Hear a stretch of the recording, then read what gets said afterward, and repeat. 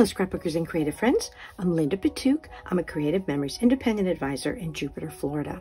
Welcome to Thursday Thoughts. And today my thoughts are all about watermelon. I love watermelon as my favorite fruit of the summer. I do also enjoy the cherries and the blueberries and the peaches, but watermelon is my number one treat that I love. So I call today's Thursday Thoughts Sweet Summer. And I'm going to show you some of the papers that I've used, but also I'm going to teach you a couple little watermelon embellishments and border that you can make if you have these tools. So I hope you enjoy this. Let's get started. Now, this is our beautiful new summer break collection. This is the paper pack, and if you are been using Creative Memories for a while, you know that we have the coordinating cardstock colors here. So primarily this is what I worked with today, and I did use a couple of pieces of some older summer paper, which I'll show you some things that I made. But I use these. I just love all of these bright colors, and I also like the fact that it's not specifically themed for beach or pool or whatever. They're very generic. I think you'll find a lot of good use if you haven't gotten these. I think you really would like to do that. So let me start just by showing you the first pages that I made. So these are, this is a piece of the summer break paper, which I cut to 11 inches square. I took a little bit off of each side, and then I made a frame out of it, a 1-inch frame, and you'll see that I used the piece I cut out. I used in another page. But then this is an embellishment. It was a mat, and all I did was use the custom cutting system, cut it into an oval, and this was one of the little special embellishments. If you ordered, this was a bonus pack with the little happy sunshine. If you did one of the buy one get one, one of the recent promos that we had. But then this is one of the embellishments that comes with the summer break collection. So this, I'm already ready for two. These are 4 by 6, so of course I'll have to make my pictures a little bit smaller. So here's one, and this is on the tangerine cardstock, which is one of the coordinating pieces. It's a tangerine cardstock. Now the next one I want to show you, this is where I said I used a different piece of summer paper. This is not from our current summer collection. This was an older summer collection, but I want to show you, you might have some of this watermelon paper, or you could even try this just with green paper, or maybe if there's the green ombre kind of paper. So all I did was cut the semicircle. I used our jumbo circle, and I cut this and then cut it in half, cut the semicircle. And then this is the Border Maker cartridge called Scallop Wave. And that's what I used to be like bites out of the watermelon. And on the back, I just added a strip of black to make it look like seeds coming through. So this I used. This is pretty thick, so it takes up a good space on your page, but it makes a wonderful place, a landing place for a journal box. You could also, of course, put on more photos here or other embellishments if you'd like. But I love this paper. It reminds me of just a checker tablecloth for summertime. And these are also embellishments from the summer break collection. And I use a lot of top-loading pockets. So this on the back of this gingham paper, this is beautiful kite paper. So I like to get the use out of both sides of my paper. That's why I usually use those. Now, because I'm so watermelon crazy, I really wanted to use this watermelon paper, but I decided to do something a little different. So I know I already put the mats down, so it's a little difficult to see, but what I did was I used this square. I don't remember what it exactly was called, but this is from our custom cutting system. And I used the red blade, and I cut out the inside of the watermelon paper so that it made a frame, but a really interesting frame. And then I used the other piece, the piece I took out, I put it over here, and then I added the mats. So I turned this into a 2-page, it could be a double-page spread, or it could be the front and it could be the back in a top-loading pocket.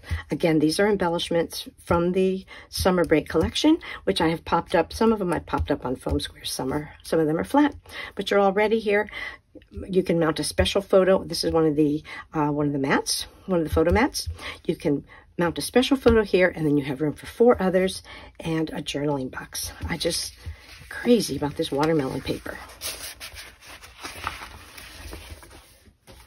Now here's another one that I took out the I cut a frame out of the center, and I made it a pretty large frame because I really wanted to enjoy those slices of summer. And so I made that like this. This I would use for either one special photo. You could do 4x4 photos or 3x3 photos in the center.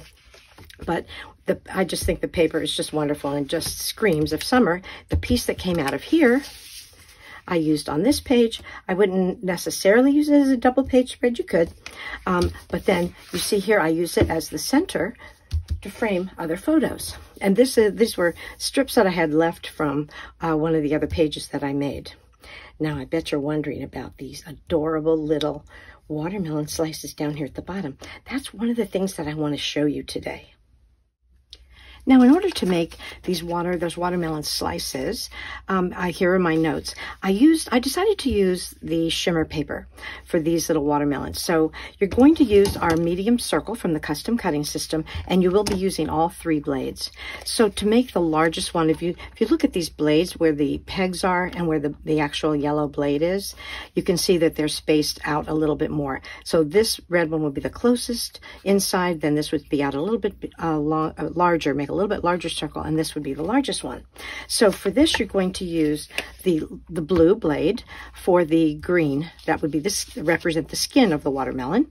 The green blade on the white shimmer, then that would represent the rind of the watermelon, and then the red with the red shimmer, and that would be the flesh or the juicy part of the watermelon that we eat. Now, in order to make we put this, let me just put this all together. So after you cut your circles, I use repositionable tape for all of this. So I'm going to add, I don't know why I turn it over. It's the same on both sides, but I just do. So you're going to put the rind on top of the skin. Then let's put the juicy part. Oh, see, it's a little bit off. That's why we use repositionable tape.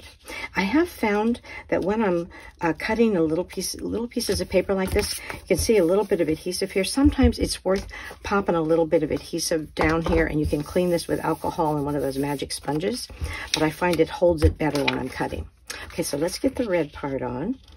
I probably should have put a little bit more adhesive, but I'm going quickly now for this. So here we have the watermelon slice, but we're not going to do a seedless watermelon. We want to do watermelon with seeds in it. And I found the perfect tool for getting watermelon seeds, and that is the citrus slice watermelon. I mean, it was a lemon, supposed to be for citrus, so obviously. It was when we did lemons. It's great for oranges and lemons and so forth, but these are the perfect watermelon seeds. So what I did was I cut them in black, because we want to make sure it looks like a watermelon. So I collected these, and don't feel like you're wasting the black citrus slice, because if you can always use the black to offset another color. It just adds a little bit more dimension. So don't feel like you're wasting it. It's kind of double duty, because you can use this for the seeds, but then you can use this to offset your citrus slice, which I'm going to show you something else in a minute. All right, so once you've done that and you have your seeds, you really, really, really want to have one of these lifter sticks, because this is so helpful. Now, sometimes I will use the liquid glue on these kinds of projects, but I discovered that it's actually better to just use your repositionable tape. So what you do is go around where you think you want to have the seeds. We won't put them in the very middle. And then you get your lifter stick. Come on, you can do it. Here we go. And we'll put them on here. You notice I have my multi-purpose tool here, because sometimes they get a little bit wonky. Now you can spread these out on the table better. All right. Speed this baby up. Lifter stick helps a lot, but if you can pick them up, that's also another way to do it. Just makes it a little bit faster. Let's get our little seeds on here. And then to make the slices, this is kind of an old school way to, get wedges out of a circle, like if you're making pie wedges or something like that. But I just love this, the look that it makes. And the reason that I put the seeds first is that I think when you slice it, then it looks a little more realistic. It doesn't look like somebody created this out of paper. It looks a little more realistic, and I like that look. All right, so I have discovered sometimes I need to add a few more seeds, but that's not a big deal. I can do that after I cut it. All right, so once you've done that, you can gently just rub off the adhesive. This is that repositionable. It is the best thing since sliced watermelon because it has helped so many projects. All right, so once we've done that, then we're going to bring in our 12-inch trimmer. And the design of the trimmer actually works really well cutting a circle. Because we have this little space up here, what I do is I just turn it, and I do kind of look at where I have my seeds. And if you put this up here, it's going to basically be in the middle if you have a space between those two. So then you cut this in half, and then you can just keep cutting. The first cut to make it in half is 2 3/4 inches if you're using that medium circle. Cut it, and you could stop here and just have 4 beautiful wedges like this, or you can go and cut it some more. And all you do there, I found that when you do the quarter cuts, or would be the 1/8 cuts, I found it better to turn it over, have the curved edge there, and put the tip, that point of that triangle, right on the cutting line, which is very, very visible on this wonderful trimmer. And then once you put it down, you can adjust it if you need to. And then we have some wedges, okay? And once you have this ready, then you can start accommodating them onto your pages or borders, which is what I want to share with you right now, our delicious watermelon slices on page and border layouts. So here was the first one you saw already, but now you see how I came up with that. That was the 1/8 cut of the slice, and makes a nice corner feature here. My next page I want to show you. Now this one, this is the summer break paper. I just loved it. I decided to use this climbing vine chain border maker cartridge because watermelon does grow on a vine on the ground. So I wanted to make sure I had a vine kind of a leaf on there. And so that's what I did. And then all I did was cut the 12-inch border with the border maker cartridge and fold it over to make a little corner feature, and then put the larger slice down here. And now I have a beautiful little stage for some photos. This is on the baby blue cardstock, one of the coordinating cardstocks. Let's keep looking. So on this one, I loved this paper. And I guess because watermelon looked like water, that's where I went with this. And I did this so that you could use it on either edge. But because you have the watermelon just kind of, it's kind of willy-nilly there, placed at angles, it wouldn't have to necessarily just be on both sides. You could very easily make them at the top. You could have your watermelon vines at the top, or you could have them at the bottom. You could even have them in the middle if you wanted to do that. Because if you're mindful of where the stripes are and make sure you lay them on the paper the same way with the stripes coordinating, then it's no problem. You can be real flexible with that and shift them around. So there we have it. Again, here's that vine, the climbing vine border maker cartridge. Let's look at the next one. I was so excited with these. Oh, I forgot the most important thing.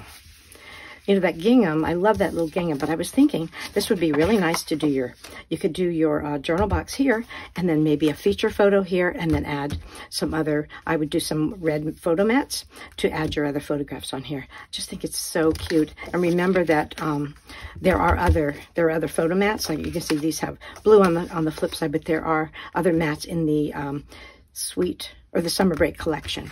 But I just love that little gingham tablecloth look. All right, let's take a look at the next one. You can see more of that gingham peeking out. So next we have borders. I'm going to use this red gingham as the base. I made a mat from the mat pack. I decided to use that ombre kind of look, and the reason I did that is because I used that ombre paper with the, it says Good Times on the flip side, but I used that, so I thought that would be kind of fun to put on the page as a border, but then also have the mat so that you can coordinate those together. Just love these watermelons. Let me move this out of the way a little bit, and let's look at some of the others. So this one I did, I did 2 of these on the flip side of this ombre color. did 2 of these so that you could possibly even make a double page spread. Okay, you could put these together, have them on a double page. And again, because the watermelon are at an angle, you know, you can use them in different places. You could even put them on one page if you choose to just put them on one page. Again, you can do it on this beautiful gingham if you want, or have one. One would really be enough, and you could do that on 2 pages. But there is that. And the last border that I made to show you with the wedges is this one. And this one I decided to use our, it's a standalone punch from a few years ago, border punch with these, with the dining ware. And I thought that would be fun because the best thing about watermelon, of course, is eating it. So I thought we'd do that and and this is an embellishment popped up on foam squares. Now I have one more little watermelon border I want to share with you. Now, when we had the Citrus Slice Border Maker cartridge come out, and by the way, if you're not familiar with this, is our Border Maker cartridge system, and then we have interchangeable cartridges that you place inside here to cut, to punch a 12-inch border. But Noreen Smith was talking about what could we do, and I really loved watermelon so much. I like the citrus. I used it a lot for my pages, but I really wanted watermelon slice border. So this is what I came up with. So I used, this was not shimmer, but I did repunch them for you to show you with shimmer paper. So again, we're going to use the same procedure. We're going to start with the skin of the watermelon, and then we're going to add the rind. Then I'm going to use my repositionable tape. And what you want to do is you just want to leave a little space so that the skin shows. And it looks like the skin of the watermelon. Don't worry about the lining up. You do want to have the skin show, but don't worry about the holes, because then what you do, you punch a green, you punch a white, you punch a red, but in order for the seeds, because this is curved, you can't really put a strip of paper. I discovered that it's an old CM punch with hexagons, that they cover those holes up perfectly, and then that can be my red part of the slice, the interior of the watermelon. Put that on here, and you have your slice of watermelon for a border. Yummy. And I kind of liked using the shimmer this time because, you know, it's juicy and it's wet and juicy. So I thought, well, the shimmer is kind of nice because it looks all shimmery. Of course, it's called shimmer. But that is what I did for the slice of watermelon. I hope that you try some of these because they really are fun to do. I hope that your summer and your scrapbooking is sweet, and that you have that you are inspired to try a few of these ideas. Well, thank you so much for watching. I hope this gave you some good ideas. Now, if you have an advisor, please shop with your advisor. But if you don't have an advisor, I would love to be your advisor. And I have links below that have the products that I used and the way to access those. If you haven't treated yourself to this summer break paper, it is really beautiful. I think you would enjoy it. Thanks again for watching. And until next time, eat watermelon and happy scrapbooking.